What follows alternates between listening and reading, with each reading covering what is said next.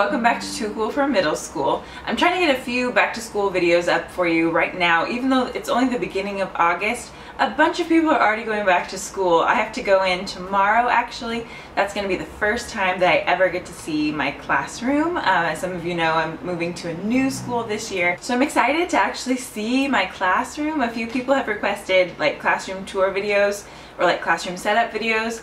I, have no idea what it's even gonna look like, so I'm just excited to see it. I don't know if I'll be able to put together like a whole classroom setup video when it's actually applicable to you, like before school starts, but I'm usually on Snapchat when I do stuff like that. So follow me on Snapchat if you want to kind of see the process of moving everything out of my old classroom and into my new classroom and doing a new setup. So anyway, today I have a few apps for you that you could use right away on the first day of school. Some of these I've mentioned before and I've used a lot, and then a few are some new discoveries. So I just have 3 quick apps for you so that you're not overwhelmed by information. I know you've got a lot coming at you right as you go back into the school year. So the first one is the Remind app. I've mentioned this one before, but I find it really, really useful. So you can just get it on your phone or maybe on your iPad if that's what you use at your school. And this app lets you communicate with your students without them actually having your phone number. So you can send them a text to their phone or to their parents' phone,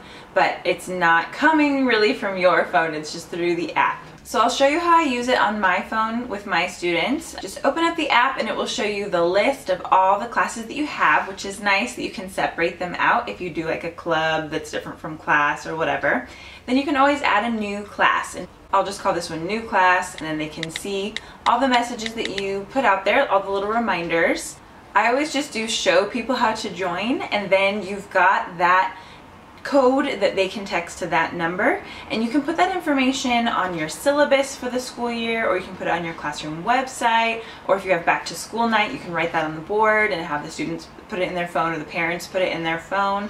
And so I think that's a pretty easy way for them to be connected to your class, and then you can just send out little reminders that aren't email that they might necessarily check, or on your website that they might not necessarily see. I would say this is extra useful if you do like an after school club or some kind of extracurricular activity where you don't necessarily see those students in class every single day, but you want to send out a few reminders every so often. Like we've got basketball practice at 3:30, don't forget to bring your shoes or whatever. So for me, particularly when I've done like the plays and the drama club and all that, I really used Remind a lot. Another app that's a lot of fun is called Random Name Picker. You can use this all throughout the year, but you could use it on the first day, maybe to like pick groups or like partner people up, because you don't know your students yet, or just to like choose students to share something about themselves, or anything where you need to just choose a student to do something, but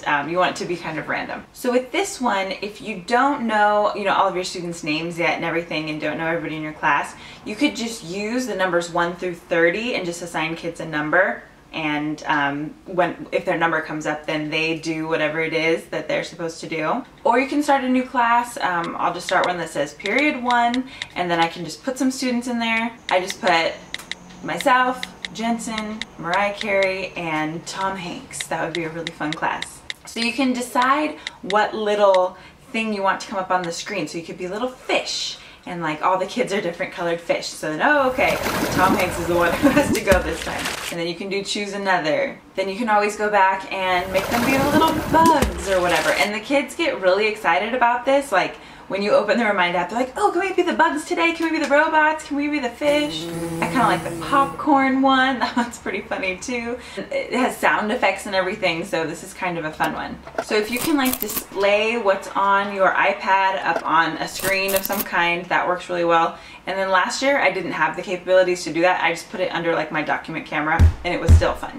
Now I'll just also show you what it would look like if you've got about 30 people listed in your class. Then you do have like a lot more little things going on, and there's kind of like anticipation while kids are watching and trying to see who's going to get chosen to answer the question, or be the one that gets to pass out papers or whatever. It's funny, I always have students like ask me the name of the app, and they're like, oh, I want my mom to put this on her phone so that we can decide like who has to clean the dishes that night or who has to vacuum. I thought that was so cute. So yeah, even if you're a parent, maybe put this on your phone. So if you like Random Name Picker, but you also want like a couple more options in there, then you could get Wheel Decide, which is a really cool app it's like Random Name Picker, but like on steroids. So you've got a few more options with this one. The graphics are really cute again. So you can choose how many players, probably like 30, you know, for your class, but I just did 4. And again, I just did our little dream class of me and Jensen and Mariah Carey and Tom Hanks.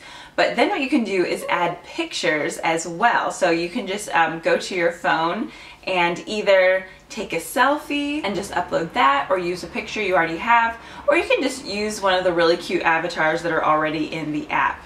So if you teach elementary and you know you wanted to just spend a little while like taking a picture of every kid to put into this app, I think that would be really cool. For middle school it might be a little bit harder if you've got, you know, 7 different periods of kids, but you could assign them an avatar, or maybe if they like each had iPads, they could share a little selfie that they took of themselves or something, and then they would probably really buy in every time you use the app. So then you know you've got your people in there, and then you can decide what it is that you want those people to do. So if it was the first day of school, you could do something like you know, if you're chosen, you have to share what is your favorite dessert, or your first pet, or your favorite video game, or your least favorite food, or something like that.